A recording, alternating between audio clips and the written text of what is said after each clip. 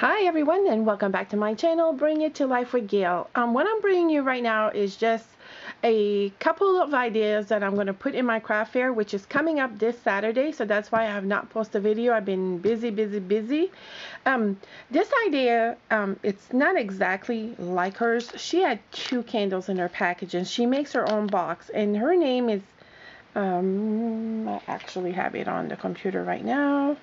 Ame, A-M-E, Rodway, and her video is called Tea Like Christmas Gift Tutorial. It was published back in October 18, 2016. So she kind of does the same candles with the little paper on top, but the box idea came from her.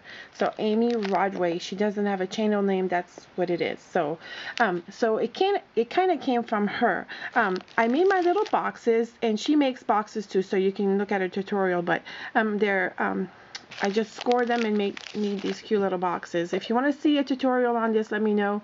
I could do that, but it'll be a couple of weeks because I have finishing off these things this week, and then my craft show, and on Sunday is going to be my rest day because I've been at this for a couple of weeks now. Anyways, this is a fall one. It has yellow, green, orange, and red in it, and I punched out some of the leaves with my leaf puncher.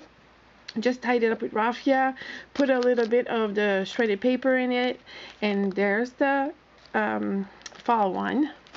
Another fall one is just like this.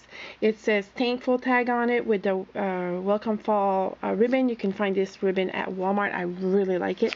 And this one has 2 yellows and 2 orange candles in them. So I think these came out really cute, and I made tons of them. Like, these are all my fall ones, and this is a Christmas and fall one. So this is the Christmas one, and I used the red and green candles. Again, I put some shredded paper at the bottom, and I just added a little Christmas tag to it and a little jingle bell, and I just used some of my rope that I had bought. I'm really using up my stuff, you guys. So this is the first thing that I'm bringing to my craft fair that I have not done a tutorial on. So this next project I did a video on before. They're just like these little pockets that you can add a treat to it. I added a Reese's Buttercup to it, and I did a little stamp that says trick or treat.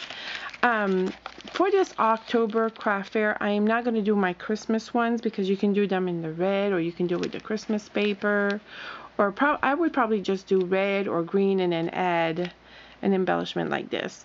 And it's just, and these here are different. I added a little pack of M&Ms. So, you know, right after Halloween, like, some of this is on sale. So you should go buy those big bags of chocolate, and so you can make the ones for Christmas if you're doing a Christmas craft fair. So this is the other one.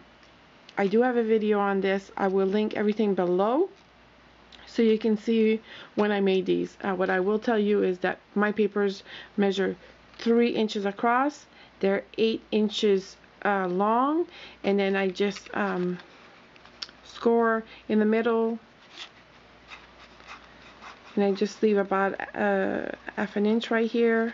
And so just watch that video and you'll get all the details. But I think that these are cute, and I will sell these for 50 cents a piece. They're just 1 piece of paper. It doesn't take long to do. I was even thinking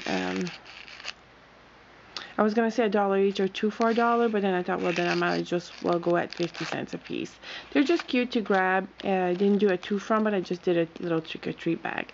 Again, if this doesn't sell, it's a good little treat to pass along to my trick-or-treaters. You know, it's not expensive and something that's fun to do. So, next idea.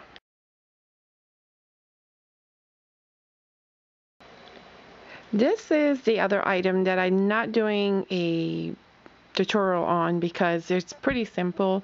They're little boxes that I found at Hobby Lobby last year on clearance, and I happened to find them when I was going through my stuff, and I got the little cellophane bags from the Dollar Tree. And I've just bought some chocolate, added some paper at the bottom, like I put on the sides, added some of the paper at the bottom, and just added like 5, 6, 7, like 10 pieces of chocolate per container, and then I just added a little bow. And then let me see, and right here I just stamped out a medallion, and it's blank in the back. I didn't put anything because I just wanted to add like color like this, and I used some of the felt leaf that I got at Dollar Tree as well. I added a little bow, very simple. I'm gonna sell these $3 each or 2 for $5. I only made about 10 of them. Just want to see how they're gonna go and see how things are gonna if they sell. If not, then they'll make cute little gifts, you know, maybe even at the Thanksgiving table as a gift for everybody. You can put this on their plate. I mean, you can make these for your coworkers, so they're not gonna go to waste. If I don't sell them, it's no big thing because I already have gifts made up, so yay me at the same time.